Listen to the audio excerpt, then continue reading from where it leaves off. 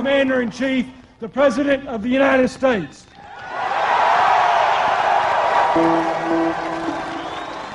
America sees itself as a no-nonsense place. Its solid values are instilled in its people by rational leaders. But what happens when the people discover that their leaders have crazy beliefs? There is an appetite for hocus-pocus inside the highest places in the US government and the army and the intelligence services. Sometimes special forces soldiers try and give themselves superhuman powers. We had a master sergeant that could stop the heart of a goat. What, just by looking at it? Just by wanting the goat's heart to stop. This series has so far been about paranormal experiments conducted secretly inside military bases in America and brought to life inside shipping containers in Iraq. But this film is about how deadly the crazy ideas can get when they leak out into the everyday world.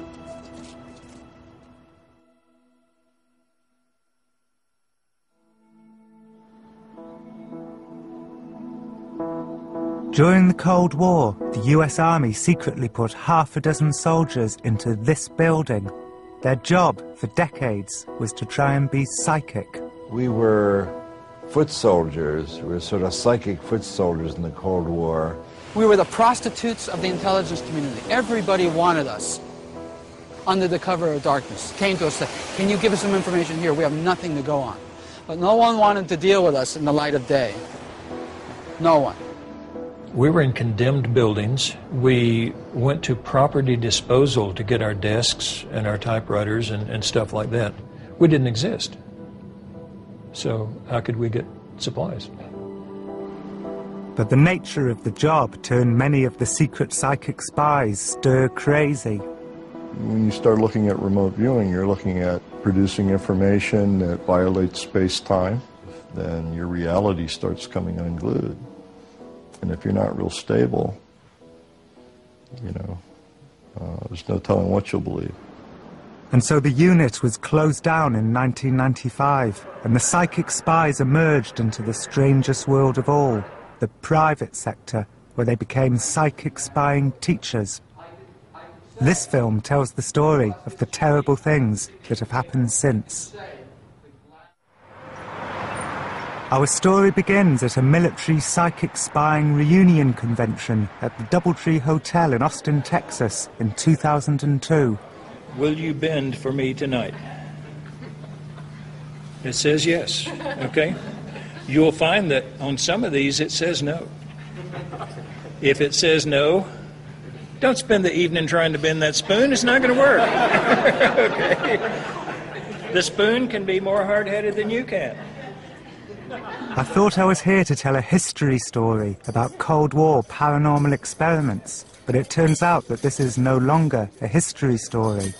The psychic spies are back and fighting the war on terror. When President Bush said for all of his agents to think outside the box, what actually filtered down was that the government will not use these sources, but the individual agents are now free to use them privately.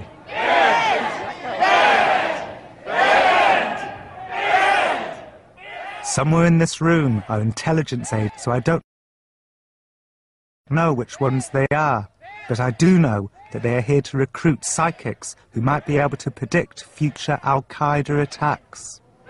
This woman, Prudence Calabrese, is already working psychically for the FBI. Yeah, London I think is an area of high concern. It is certainly an area we've looked at, and we think that there's reason to be concerned if you live in London. So London basically is one of the...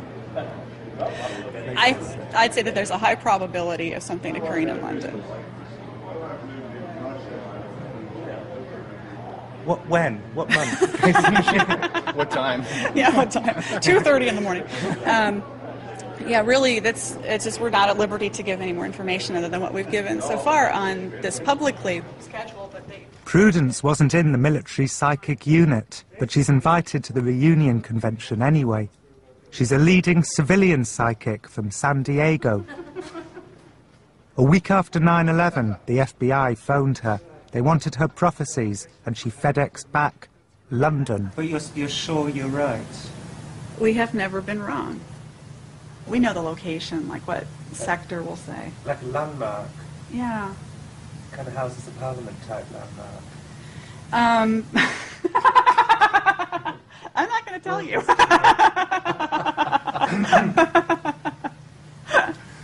Well, surely not Buckingham Palace. I might tell you off camera. Prudence said she'd think about telling me what parts of London I should avoid during the next 18 months. Then, when I got back downstairs, this man took me urgently to one side. He said he was alarmed to see me talking to Prudence. He's a former military psychic called Paul Smith, and he says the FBI are nuts to want Prudence on board. When I asked why, he said for a start she once wore a Star Trek badge on national TV. Did they make a point of it? No. It's just folks did notice it, though. Yeah. And is that taboo within the remote viewing world? No. I mean, I didn't have a problem with it. But if you think about it, if you are trying to promote something and make this credible, it would seem you'd be a little more cautious about the image you're trying to portray. And, and of course, Star Trek, although I love Star Trek, I watch it, it is a fantasy. But I could tell there was something Paul Smith wasn't telling me, the real reason why he was so against Prudence. Then he said this. And then became the infamous Hale-Bopp Comet episode. You don't know about that? No. Oh. I don't know if I want to talk about this on camera. I have an interest of, keeping harmony in the field, and she does have a bit of a checkered past in remote viewing. Paul Smith wouldn't say any more about the infamous Hale-Bopp Comet episode. So once the convention was over, I drove to Prudence's house in the hope that she'd tell me.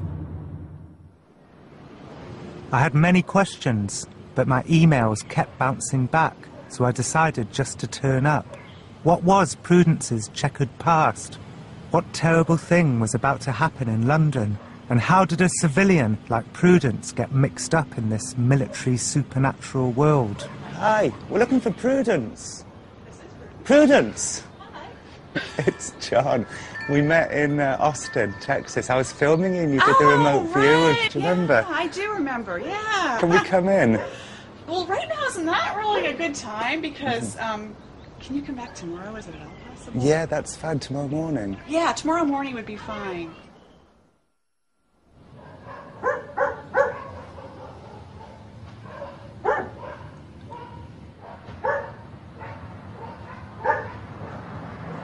Prudence has closed our shop. Just like that? Mm-hmm. It's an enigma. We really don't know. Nobody really knows why. There's speculation. What's the speculation? Is this on camera? Well, yeah, only because when we were with Prudence in Austin, yes, she said she couldn't think of doing anything with her life except for remote viewing, and then suddenly her website's just vanished. Yes. I think she got spooked. I think something scared her. I think some group, some government group, scared her some way. We really don't know. It is mysterious, It is isn't it? very strange, yes. Psychic spying seems so benign, a funny story. Could this funny story be part of something darker? Is Prudence there?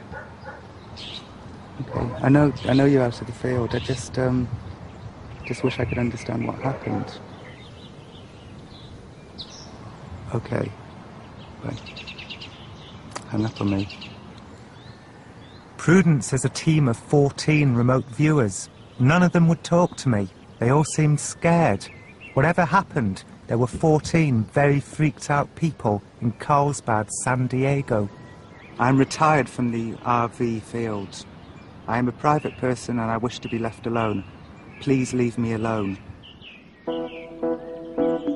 So what changed since Austin? Well, I wish I could tell you more, but I can't. Here's what Prue wanted me to tell you. She wanted me to tell you that there actually is a very big story, and she said that she will contact you first. The story will relate to what you are most interested in.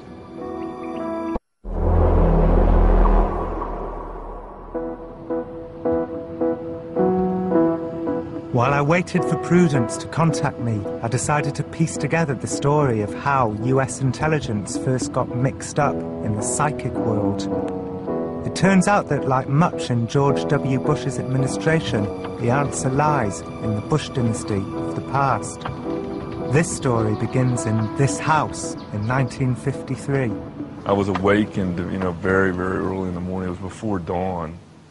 And my bedroom was in the back there and brought out here. And my mother was sitting in a sofa, not this sofa, but one in this position. She was sitting right over here, and then there were two other, men here. And it was this very dim November, pre-dawn. And you were how old? I was 9. So I was kind of presented with this news, which basically was that, your father has died.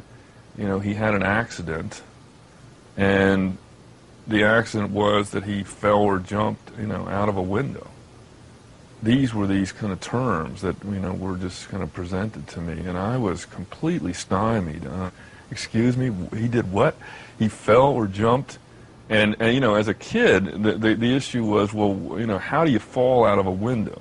What do you mean? What does that look like, fall out of a window? And why would he do that, Why? I mean, what is this? What are you talking about? So at the age of 9, did you ask what window did he fall out of? Yes. What was their answer? Well, it was a hotel window. Did you ask where? Well, I knew, the story was told from the beginning as having occurred in New York.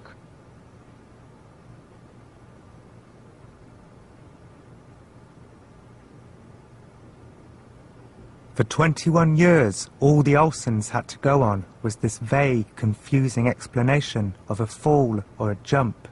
And then, in 1974, the whole thing exploded. I shall resign the presidency effective at noon tomorrow. After Nixon resigned office, the government began a public house clearing of the CIA to root out abuses in the agency. The CIA was forced to release classified documents. One of them was so bizarre and lurid and unexpected, it enthralled the American people. The Rockefeller Commission's investigation of the CIA disclosed that the agency had conducted drug tests on unsuspecting participants, and one of them subsequently committed suicide. It was amazing, yeah, it was amazing. It was truly amazing. An Army scientist, that was the label, Army scientist, was drugged in 1953 with LSD.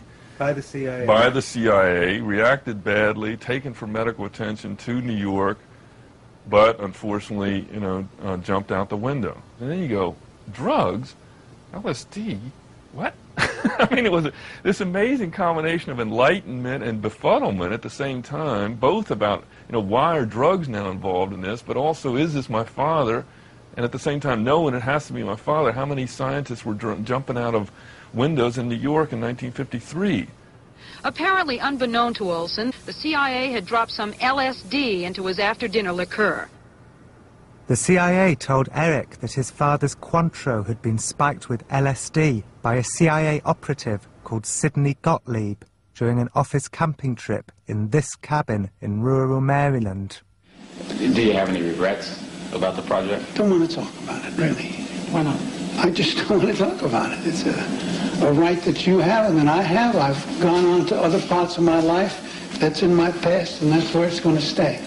Gottlieb was in charge of the program MK Ultra, that experimental program of the effect of hallucinogenic drugs on a captured intelligence officer, a captured Air Force flyer, somebody who, they're all influenced by Manchurian Candidate. Shoot Bobby Raymond through the forehead. Yes, ma'am. The film gave the CIA the idea that a soldier's mind could be controlled so he'd act against his own free will. Sidney Gottlieb said he wanted to test LSD on different types of American to see if he could create a brainwashed assassin.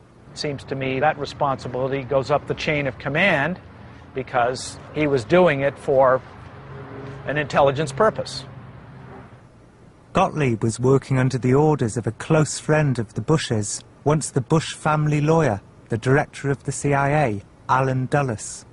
early on, Alan Dulles pretty much decided that the CIA really has to be authorized to do whatever it takes, you know, in any field.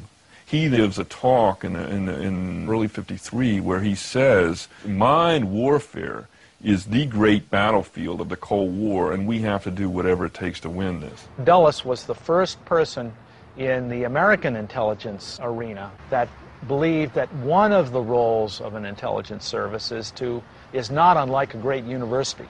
You had to be a center that pulled in information from all quarters, including, presumably, the unconventional. Alan Dulles commanded his agents not only to spike people's drinks with LSD, but also to infiltrate seances so he could recruit clairvoyants to his mind warfare battlefield.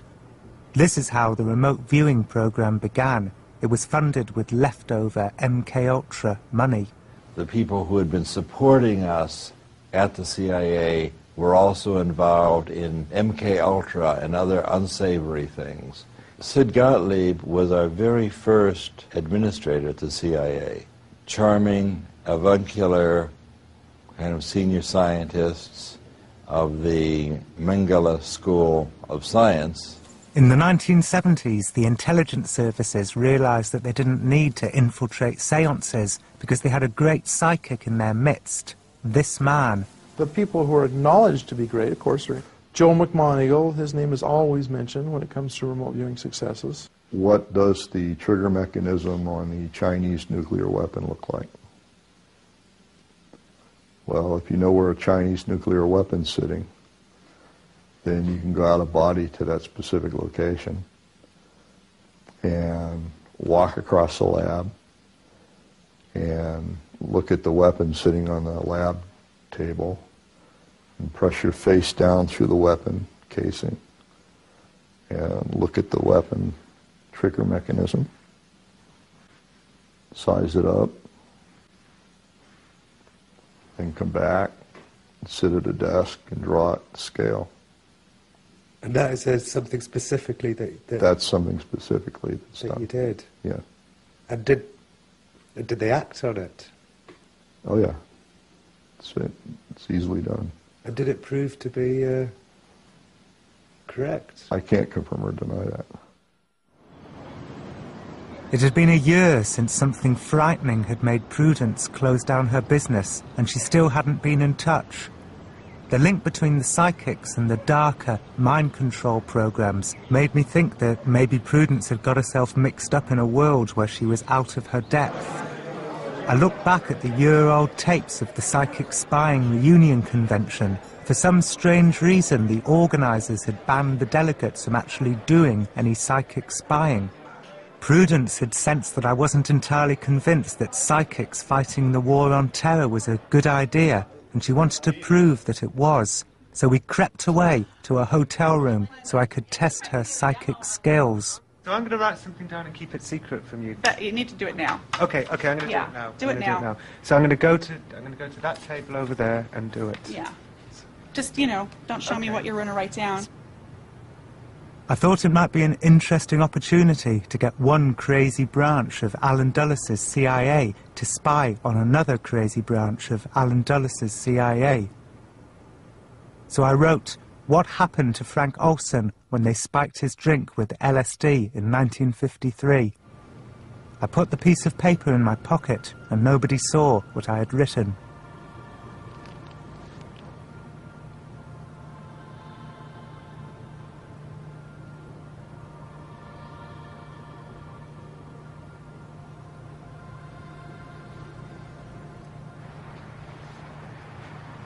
Okay, I focused on one of the people.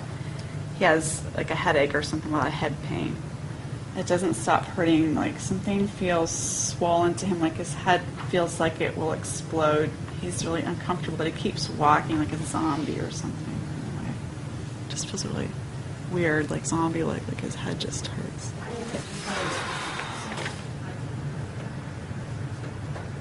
Like someone stuck something in his head. Doesn't make any sense. Someone stuck something in his head? Yeah, but I know it doesn't make sense, but that's what it is. Someone stuck something in his head. It is very like dream-like. Like a zombie? Like he couldn't think. He was just had one Tripping. thing on his mind. Oh. Just like a buzzy electric, you know? Like buzzy electric. Buzzy electric. It's like it's buzzy. It's buzzy. And it makes his head feel just huge. It's buzzy. It feels dreamy and spacey too, doesn't it? Totally dreamy and spacey, like a zombie. Yeah. Like totally like a zombie, only like has bits and pieces of memory of this, like getting in his head. Why'd they put something in his head? And there's something really brown about him. I was extremely impressed. I hadn't mentioned his name. I hadn't mentioned LSD. I'd said nothing. Is it time for me to tell you? Yeah. Olson. Olson? He's the guy who jumped out the window. Is that in the American history that occurred? This was a CIA thing. Yeah, it's a CIA thing. I never heard of that. This when the CIA was like, No wonder he was like a zombie and totally tripping out. totally And he was tripping like, confused. and everything, every time I'd look through his eyes, everything was brown to me. It was like really freaky. We didn't get a submarine underwater. And by the time get it a was plate in of his head, fresh, it was just clean, chemical. dried tomatoes or anything. That's right. You got a dead guy and something that stuck in his head and made him a zombie. But I'm glad it worked. I thought your obsession It always works.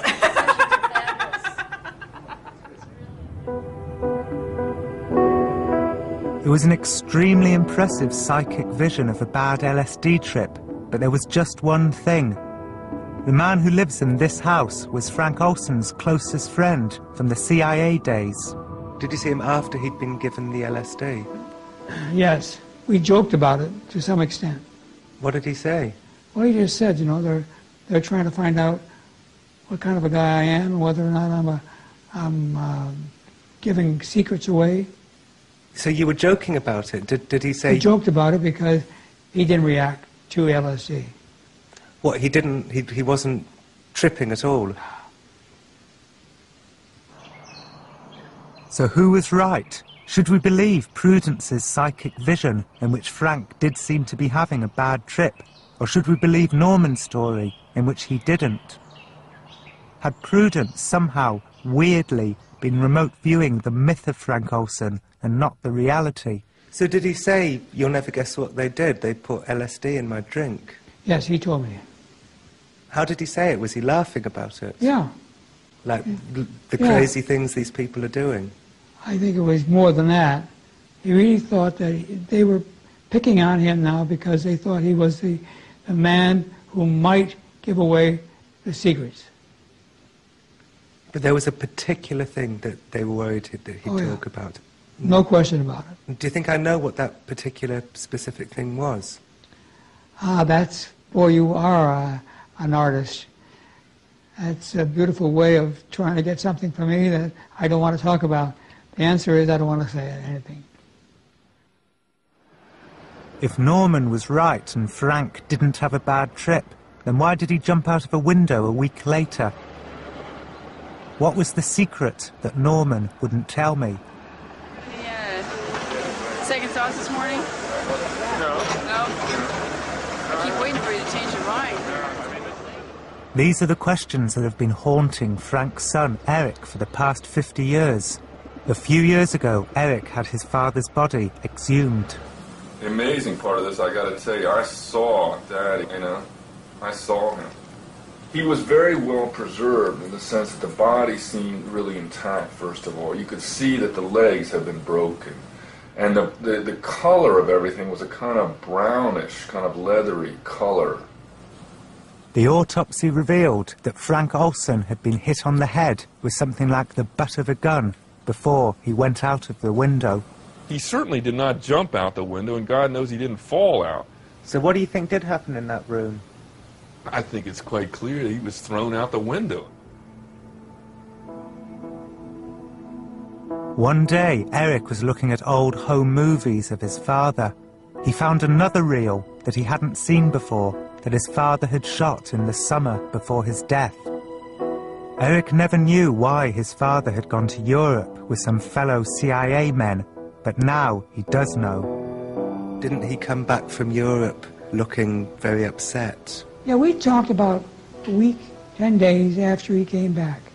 And I asked him, I said, what happened to you, Frank? You seem awfully upset. And he said, I don't want to go on further than that because it devolves certain things which I don't think I'd like to talk about. But Eric has had more luck with his father's old friend. Norman told Eric everything. That's my father right there. That was him.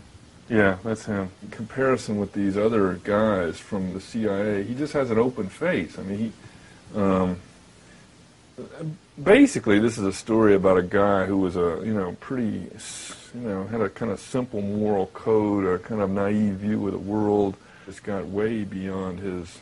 I mean, he wasn't fundamentally a military guy, and he certainly wasn't somebody who would be involved in terminal interrogations.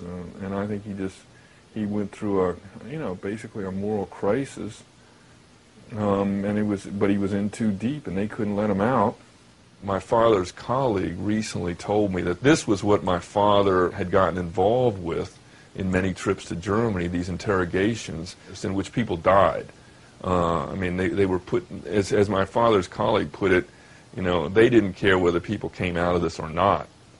So they might survive, they might not, or they might be put to death, at the end. How were people dying when being interrogated? Well, because the methods were so extreme. According to Norman Kanoya, Sidney Gottlieb and Alan Dulles were not just recruiting psychics and spiking people's drinks with LSD. There was a third exotic mind warfare endeavour, inventing new ways to torture Cold War detainees. If what I've been told is true, this is what Frank was involved in, but he had a crisis of conscience and was going to tell the press, so they pushed him out of the window. Now it's not a family story anymore. It's not about, what happened to Eric's father. It's about what does this story about Eric's father show us about, what was going on in the 50s and how that informs what's going on today. Think of how much could have been different if he was alive to tell any of this. The whole history of a lot of things would be different. And you can see a lot of that just in his face, actually. It's fascinating. Because most of these others have very tight, closed faces. And he doesn't. I wondered, had Prudence gone to ground for similar reasons? Was she, like Frank Olson, a naive foot soldier talking to the press, getting out of her depth? A year after Prudence closed down her business, she called. She said she was ready to tell me what had happened. She said there was a terrible story from her past that would explain everything. She said the story begins in 1995, before the world knew that the military psychic spies even existed. Prudence was living in Atlanta then, designing websites. She turned on the TV one night, and this was how it all began. A military man was on the screen. And did he say he was like a real-life Obi-Wan Kenobi? That's exactly the words he used. He said that he was a real-life Obi-Wan Kenobi. Working for the U.S. military. Working for the U.S. military. And until that moment, nobody knew that these people even existed. Yeah, before this time, it had been completely kept secret. The military man on TV revealed for the first time that the army had psychic spies and that they could shoot anywhere in space and time. He said they knew where terrorists were hiding, and they knew that the Loch Ness Monster was actually a dinosaur's ghost. He was one of the leaders of the unit, according to his story, and he just didn't look like what you would expect. He looked like a normal person. He didn't look like he had super secret powers. So what did he look like? He was short and scrawny, and he had this kind of crazy hairdo from the 70s and this mustache. And what was his name? I know his name was Ed Dames. I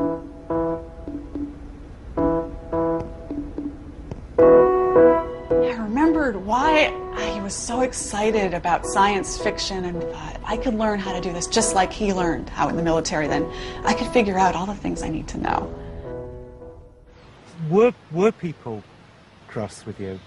Were people what? Cross. Did you say cross? Yeah. Irate? Angry? Oh, you bet.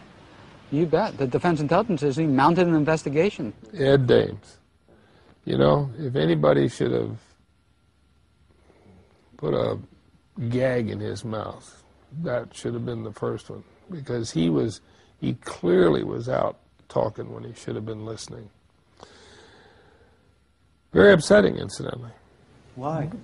Well, he had taken the same oath I took.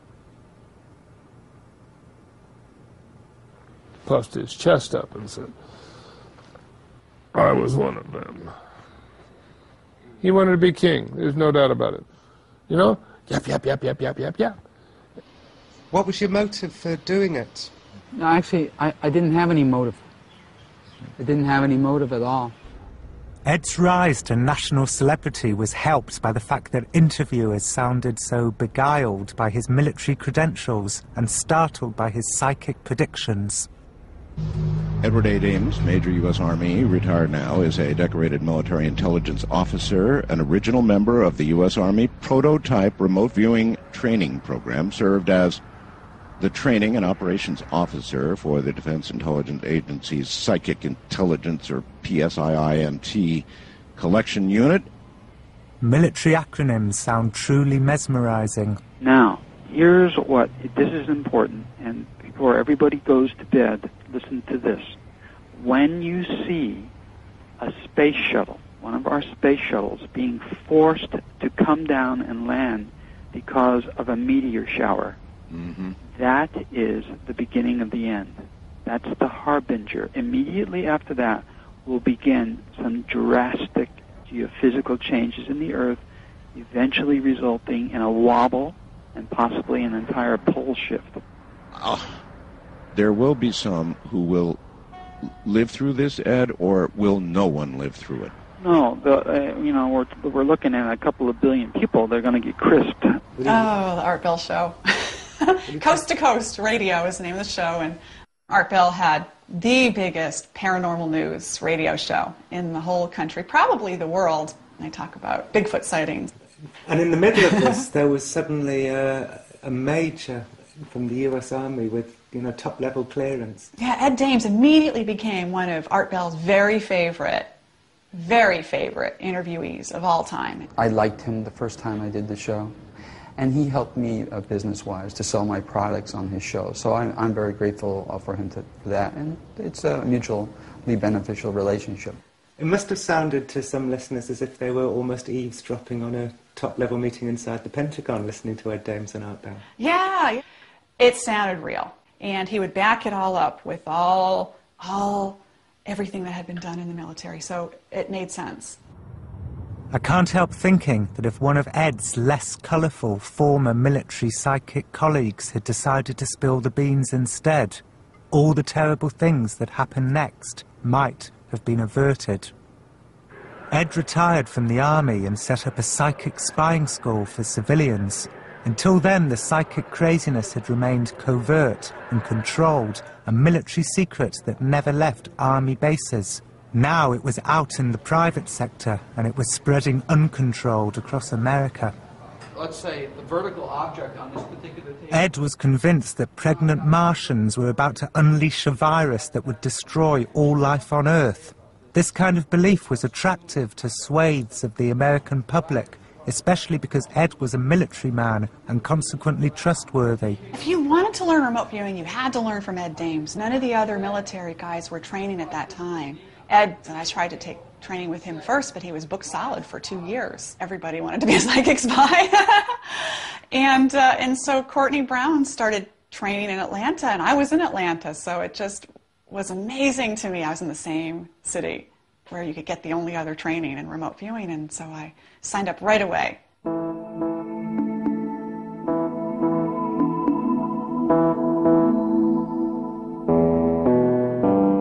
Courtney Brown was, I guess you'd call, basically a third-generation remote viewer. He had learned from Ed Dames, who had learned from Ingo Swann. But when you take a videotape and you record it, and then you copy it, and then you copy the copy, and you copy the copy, you tend to get some additional things in the picture, right? I met Courtney Brown at a conference in Atlanta, and he approached me and was intensely interested in remote viewing, and became one of my first commercial students in a week-long course, upon which he formed his own institute and began teaching himself. Courtney Brown's credentials were impressive. He may not have been a top-level military spy like his mentor, Ed Dames, but he was a university lecturer in political science. He and Prudence became best friends and psychic partners, remote viewing aliens at their own training school called the Farsight Institute. I mean, we looked at so many alien things that it became a way of life at the Farsight Institute. We loved alien things. I still love alien things to this day. And no matter what we began to look at, we began to find aliens there. And who's to say that they aren't? In the autumn of 1996, Prudence and Courtney were sent this photograph of the Hale-Bopp comet. It was taken by an amateur astronomer friend of Prudence called Chuck Schramek. There seemed to be a strange glitch in the photograph, and Chuck thought it might be interesting for Prudence and Courtney to psychically spy the glitch.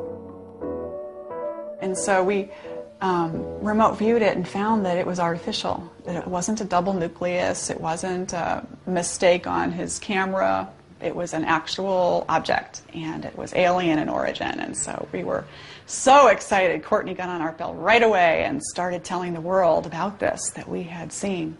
Well, Professor, what the hell is that? I am willing to tell you. Tell me. Now, the information I'm going to give you is so far-reaching, so incredible, that you're going to be saying, how could this be? I'm a professor. The people here that work with me, many of them, I have PhDs. This object is approximately four times, the size of the planet Earth, and it's headed our way. It has tunnels in it, and it is apparently moving in artificial means. It's under control. It's sending us a message. It's trying to get us a message right now. Is that correct? That's exactly correct. Courtney Brown told Art Bell's listeners that the object in the tail of the Hale-Bopp comet was like the monolith from 2001. Art Bell's listeners had gone crazy for Ed Dames, but these ideas were even more entrancing for them. There are more of them coming, my lord. What? My lord. There are more of these coming? Apparently.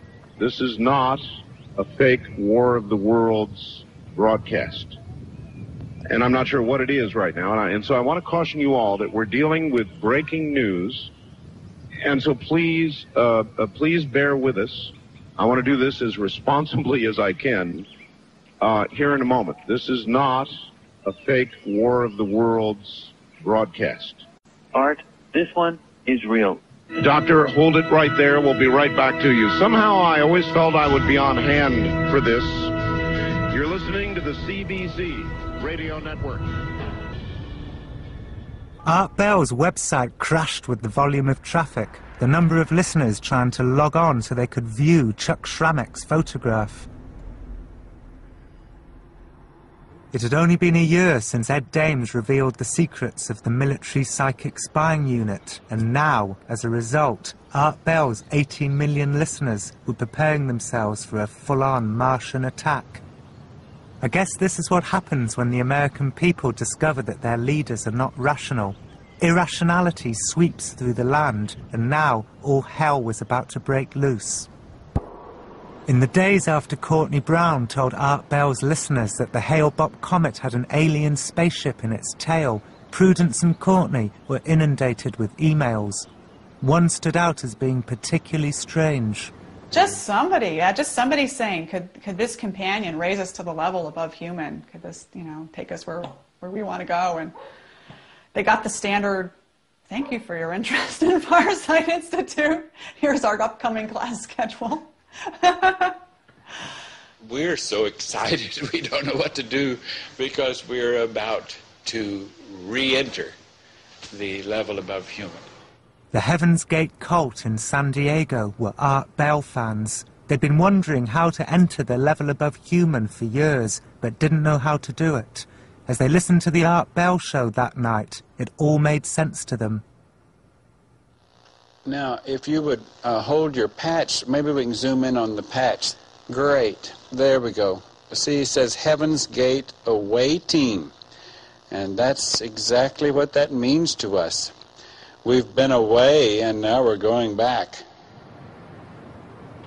On the night that the Hale-Bopp comet drew close enough to Earth to be seen with the naked eye, Prudence stood on a balcony of a Holiday Inn in Atlanta, and she saw that there was no spaceship in its tail. I was just staring at it. It was so beautiful. And I was just getting ready for the class, just wondering, you know, what was all that Hale-Bopp stuff about anyway? Trying to figure it out. We were trying to figure out where the companion object went. It came into view, wasn't there. And then one of the other teachers in this class came running up the stairs with the newspaper that had just come out, and it was huge headlines, full pictures everywhere about the Heaven's Gate cult group in Rancho Santa Fe.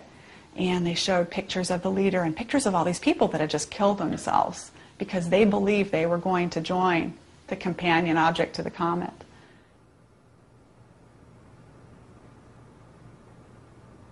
39 people killed themselves so they could hitch a ride on Prudence and Courtney's Hale-Bopp companion.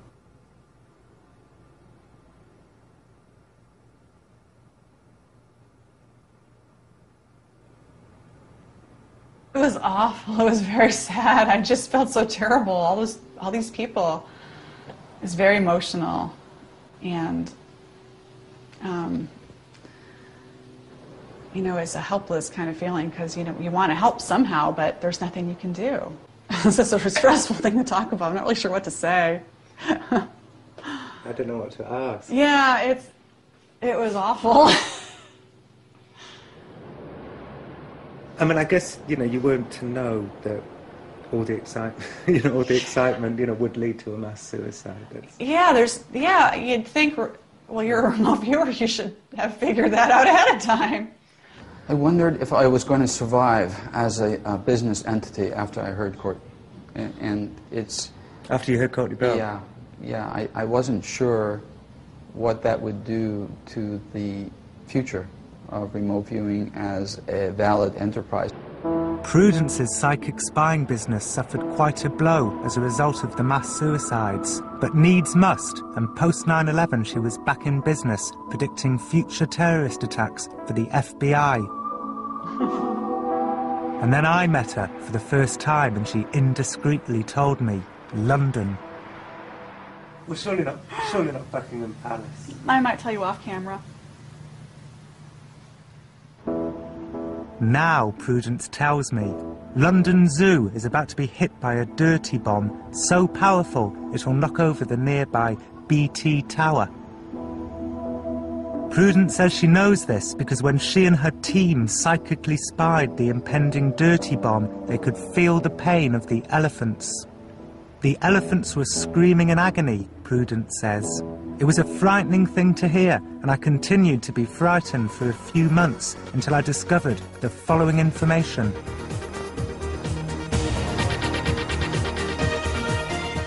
And London Zoo's elephants packed their trunks to enjoy life in the leafy home counties. The 3 girls from the city have left their Regent's Park base for a new life in the countryside. How could the elephants be collateral damage in a London Zoo dirty bomb when the elephants, 6 months prior to Prudence's vision, had all been moved to Whipsnade? Prudence said the dirty bomb would definitely explode sometime before Christmas 2003, and frankly, it was a relief to discover it was all just psychic nonsense. Prudence is getting death threats from unknown military intelligence people, she says. This is why she's closed down her business. There have been phone calls calling her a mass murderer responsible for the 39 suicides and implying that she would die too if she carried on telling journalists like me the details of her war on terror psychic work. Threatening phone calls saying, you better stop what you're doing, click. People following you on the street, people running up and taking strange pictures of you when you're in a public place. That happens to you? That happens all the time, to this day. I can't prove that Prudence is really under attack, and I can't prove that the psychics are having a palpable impact on the war on terror. But when intelligence agents are sent out to talent spot clairvoyance, and when the last great war, the Cold War, relied heavily on psychic data, it is presumable that the psychics are having some impact on this war. Crazy psychic predictions influencing a crazy intelligence network and turning the American people crazy. Recent intelligence reports suggest that al-Qaeda leaders have emphasized planning for attacks on apartment buildings, hotels, and other soft or lightly secured targets in the United States. Since 9/11, have they done any specific works? I can't confirm or deny that. And you couldn't confirm or deny which agency it may or may not have been? Okay. I am inclined to believe that Prudence is receiving death threats from intelligence people involved in classified paranormal pursuits. These supernatural endeavours may be funny to us, but they aren't funny to them. Sometimes it can be hard to give up a funny story, replace it with a story that's not fun, as Eric Olson has discovered to his cost. An LSD suicide story is considered strange and wonderful. A CIA murder story is not. Eric Olson is ready to challenge at a news conference tomorrow that the story of the suicide plunge makes no sense and that his father was killed to silence him about the lethal activities he'd been involved in, programs codenamed MK Ultra. Dr. Olson may not have the whole story.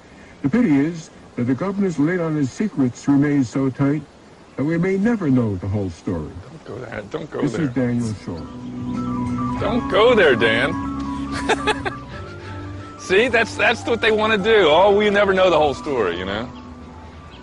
And there's so much comfort they take in that. Bullshit. No, it's bullshit.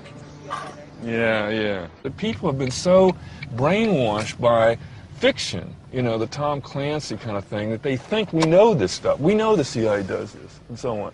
Actually, we know nothing of this, you know? There's no case of this. And this is, all this fictional stuff is like an immunization against reality, and makes people think they know things that they don't know, and it enables them to have a kind of superficial, you know, quasi-sophistication and cynicism, which is, you know, just a thin layer beyond which, you know, they're not cynical at all. Frank Olson did not die because he was... Eric did give a press conference the next day, saying his father was not an LSD suicide, but a CIA murder victim. But most of the journalists present reported it as a human interest story, focusing on Eric's healing process, and so the story was fun again. Throughout this series, we've looked at paranormal experiments conducted by the US military during the past 3 decades. Often the intentions behind them are honourable, and the experiments seem funny until they are implemented.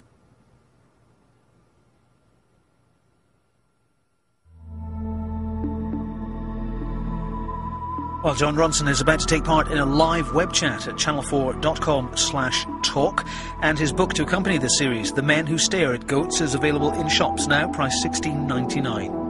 Coming up, Hugh Grant is late for a very important date, the first of many, in 4 weddings and a funeral.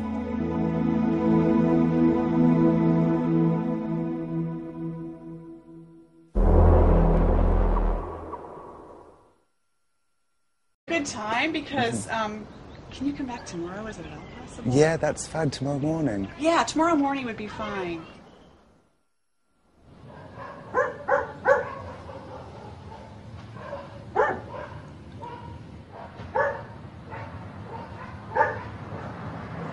Prudence has closed our shop. Just like that? Mm-hmm.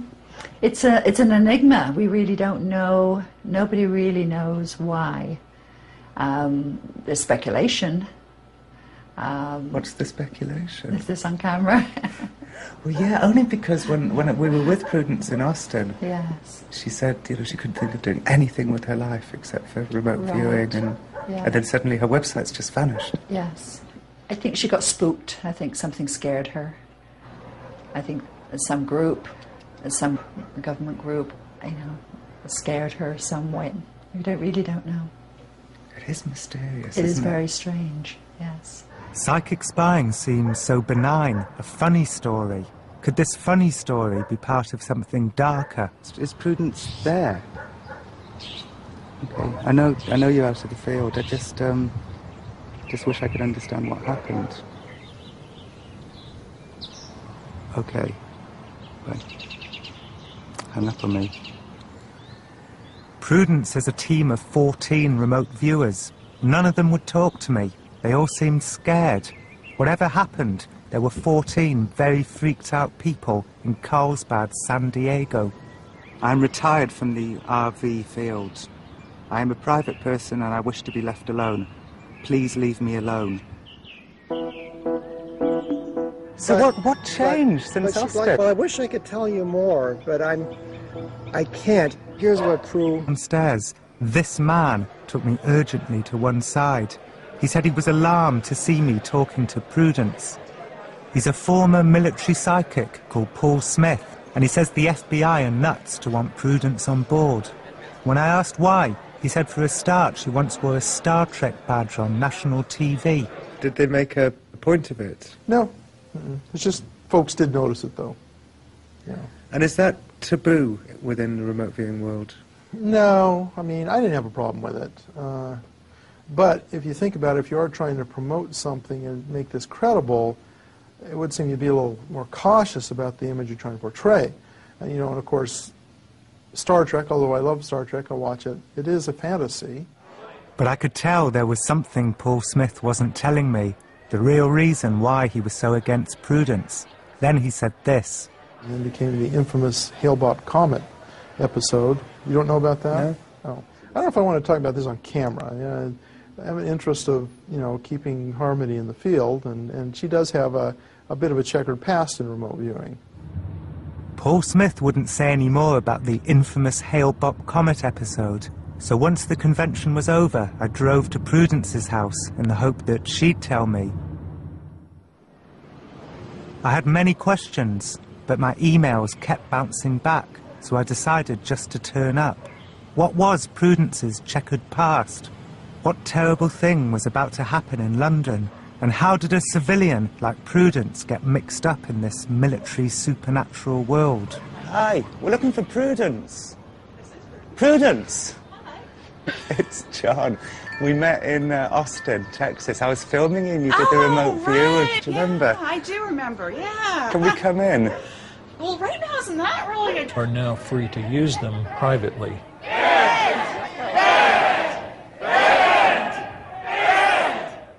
Somewhere in this room are intelligence aides, so I don't know which ones they are. But I do know that they are here to recruit psychics who might be able to predict future Al-Qaeda attacks. This woman, Prudence Calabrese, is already working psychically for the FBI. Yeah, London, I think, is an area of high concern. It is certainly an area we've looked at, and we think that there's reason to be concerned if you live in London. So London basically is one of the... I'd say that there's a high probability of something occurring in London. What, when? What month? What time? Yeah, what time? 2:30 in the morning.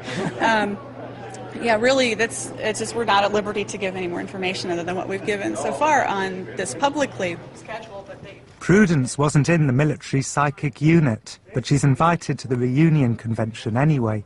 She's a leading civilian psychic from San Diego. A week after 9/11, the FBI phoned her. They wanted her prophecies, and she FedExed back, London. But you're sure you're right? we have never been wrong. We know the location, like what sector we'll say. Like a landmark? Yeah. Kind of Houses of Parliament type landmark. I'm not going to tell you.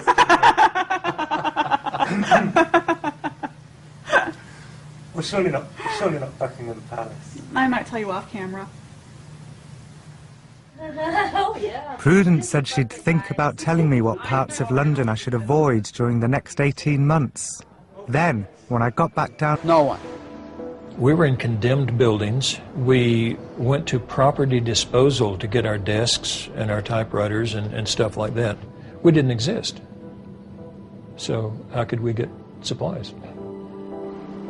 But the nature of the job turned many of the secret psychic spies stir crazy. When you start looking at remote viewing, you're looking at producing information that violates space-time. Then your reality starts coming unglued. And if you're not real stable, there's no telling what you'll believe.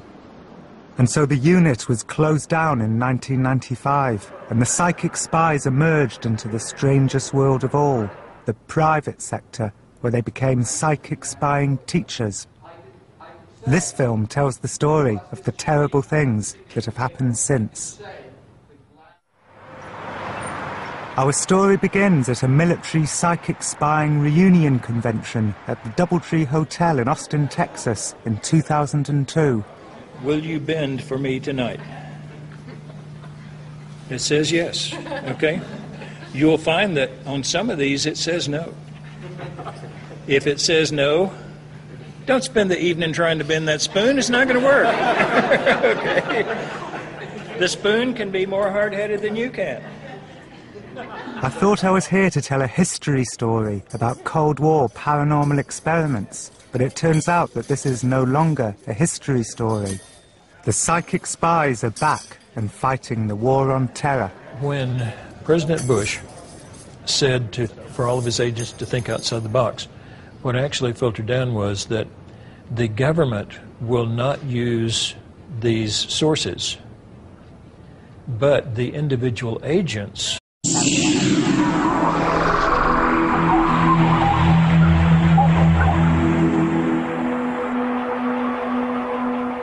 Your Commander-in-Chief, the President of the United States.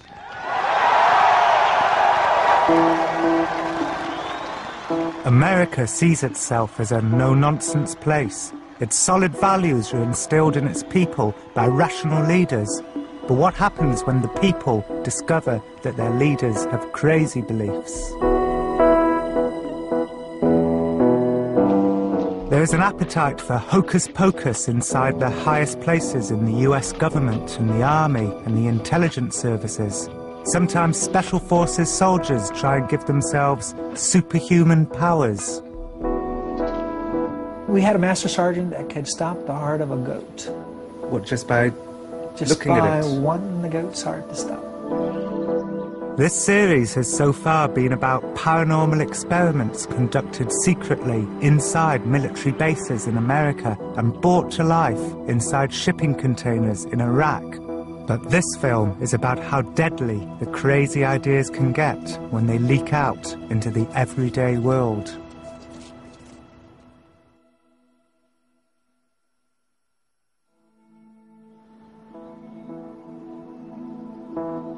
During the Cold War, the US Army secretly put half a dozen soldiers into this building.